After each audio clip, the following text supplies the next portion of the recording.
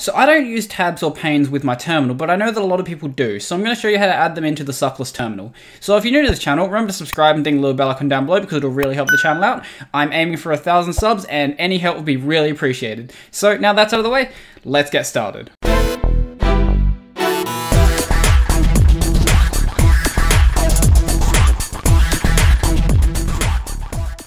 Good afternoon everyone and welcome back to the channel. So being a Suckless utility, ST has a lot of features missing that you would expect from just general terminals. So it doesn't have tabbing and it doesn't have panes.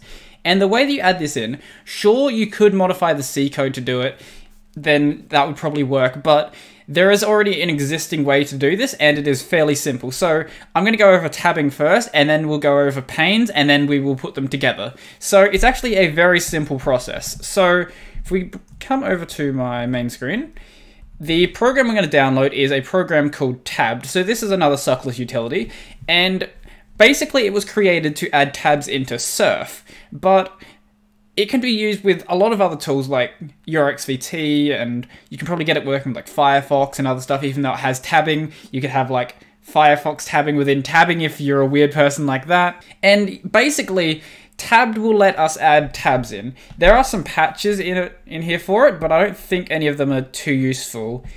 Yeah, no. So we're just going to download the main version of Tabbed and work from there. So just copy the git clone URL, bring up a terminal, and we can zoom in on that so you can see it a bit better.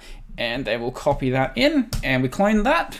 And now that it's downloaded, we can just install this. So the same way you would install any other Suckless software. Why did I cd sudo? What am I doing? Cd tabbed. So what we want to do is just sudo make clean install. I don't know if you need to do clean or not. I just have it as a habit now, so I'm just going to keep it like that. So that'll take a couple of seconds to build, and now it is installed. So if we just run tabbed like this, it'll open up a window. So that's not going to do anything too special. So what we're going to do with this is, if we look at the man page for tabbed, it'll actually show us everything that we need. So we go man tabbed. And if we come down here, we have the controls in here. So if we want to open up a new tab, that is Control-Shift-Return. If you want to go to the previous tab, Control-Shift-H. Next tab, Control-Shift-L. So that's Vim bindings with Control-Shift modifiers. And then you can also move your selected tab to the left with Control-Shift-J. Move it to the right with Control-Shift-K. So that is the up and down keys for Vim. And the only other really important one in here is Control-Q to actually close the tab. So as we can see in here with the example section, it'll show you how to actually use it. So what we're going to be using is this command in here, and this will actually give you a hint, or not even a hint, it'll tell you exactly what we need to actually have panes within ST. So if we just run this without the second part, so the command that we need is this. I'm not going to write it out on camera because I will probably get it wrong. So it's tabbed-r to st-w and then quotation marks or whatever, you know what's on the screen. I'll go over what these settings actually do in a second. So if we run this now, this will open up a new window of ST, and we've got basically tabbing. So I should have had my notes open up on second screen. I did have them, and then they closed. Anyway, so to open up a new tab, we do Control-Shift-Enter, and that will open up a new tab. So to go to the next tab, we can do Control-L and Control-H, and that will cycle between them. So fairly simple like that. So if we want to move the tab to the other side, we can, I'll put something on there. So if we do that and move it like that, so that tab we had on the right is now on the left. And if we go to the other side now we are on the right tab, and that is the plain tab we had. And now we can move that back to the other side with Control-Shift-K, and that's now moved back. And we can close that tab with Control-Q. So that brings us back to one tab. So it's as simple as that to get tabbing working. So the next thing that we're going to be adding is tmux, as you could have seen from the command that we had on screen. But before we go over that, I'll just go over what these options actually do. So if we go man tabbed, and we look for dash R is here. So -r narg, we'll replace the narg argument in command with the window ID rather than appending it to the end. So the way that I'm understanding that is it will take the window ID of the window that you pass into it. So in this case, it's ST with the -W option. And I believe -W will get you the window ID. So yes, that will pass the window ID into tabbed, and that basically will just embed the ST window within tabbed. So now that that's out of the way, we can go to the next part, which is tmux. So tmux is a terminal multiplexer.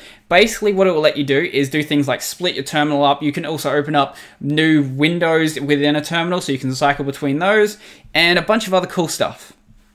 So to install that, we can just run sudo pacman or sudo apt-get or whatever other distro you're on. It's probably in your standard repos. If it's not, then it's pretty easy to get installed. So sudo pacman -s tmux, and we run that, and I've already got it installed, so we don't need to worry about that. So it'll just try to update it, and nothing special will happen. So now if we run this with tmux, what will happen is, so we've got this tmux session open, and also we've got tabbing open. So now if we did something like Control-Shift-Enter, that will open up a new tab, so we can cycle between those.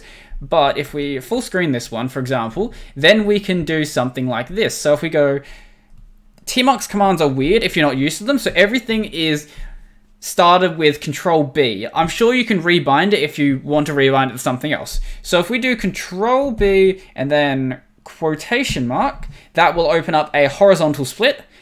And if we do Control-B and then kill or X, that will close the pane. I don't know why I said kill. Control-B X will kill the pane is what I meant to say. So if we do I'm sure all of these you can rebind. The bindings are real weird by default. So Control-B and then percentage will open up a vertical split. So if we do Control-B and then an arrow, that will switch over to the other. Control-B and then an arrow in the other direction, that will switch back. So I think Control-B and then curly braces will move the terminal over. You probably can't tell from that. We'll try it with something in here. So if we run ls in here, now you'll be able to see when it moves. So if we do Control-B and then right bracket, that moves over to the right side. Control-B, left bracket, that moves over to the left side. So I have actually run into some issues with this setup. So for some reason, by default, my NeoVim wasn't working, but ever since I've tried some of the new stuff that I've been doing, it's been working perfectly fine. So if we run the NeoVim now, it should work. So if we bring up that, there we go. So now it's working fine. I don't understand why it stopped working, but it seems to be a known issue. I'm guessing something I did with some of my new plugins fixed it, but I don't know. So there actually is one more thing I wanted to go over. So if you've got terminal transparency on, you'll notice that when you open it up with tabbed, then you'll lose your transparency. So it's actually really easy to get that back. So if we close that off, we'll bring up a new terminal, so it's a bit easier to work with. So if we run the program xprop, which I believe you can install with sudo pacman-s xorg-xprop. Maybe it's just, oh, I spelled it wrong. Xprop. Yeah, there we go. So what xprop will let you do is get the window class of a window, basically. So if we run it with just this, why can I never spell that? That will get us, and then if we click on the window, that'll get us the name of this window. So as we can see here, that's ST-256 color. So in my compositor, I've got that in there, and basically I've got it set to 90% transparency.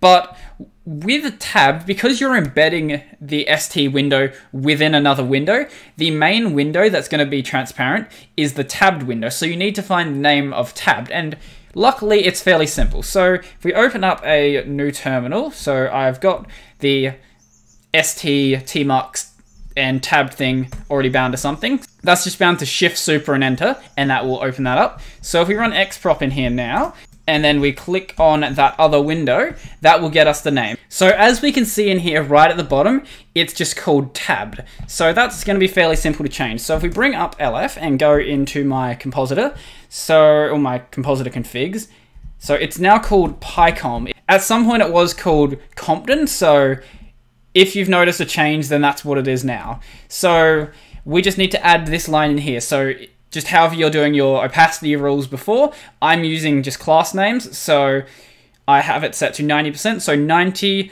class G tabbed, and that will then give me the same transparency that I've got with ST. The only problem with this is that if you're using tabbed for anything else, like maybe surf, it'll add transparency to that.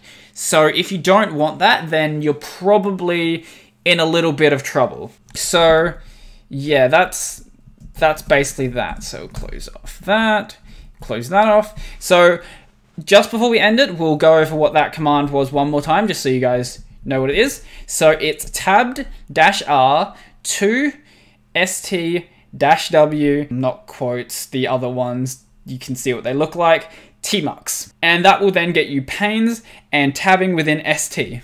So I don't use this myself, and there's a couple of reasons for that. So the reason I don't use tabbing is because I never have enough terminal windows open that it actually makes any sense to have tabbing. I'll at most ever have like maybe 2, maybe 3 terminals open, and I want to be able to see them all at the same time. So it doesn't really make any sense for me to use tabbing. And as for panes, I'm using a tiling window manager. There's no point using panes because literally that's what my window manager already does. So it's just a bit of extra bloat that I'm never going to use. So I think that's pretty much everything. So if you like this video, remember to smash that like button and leave me a comment down below to let me know what you think.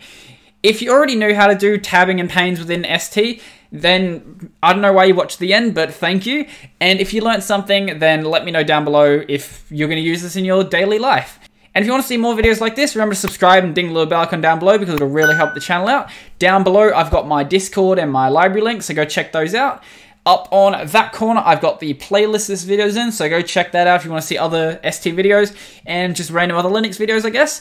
And I think that's pretty much everything. Right, my Twitter, go follow that because you'll get video updates there. So now that's pretty much everything for me, and I'm out.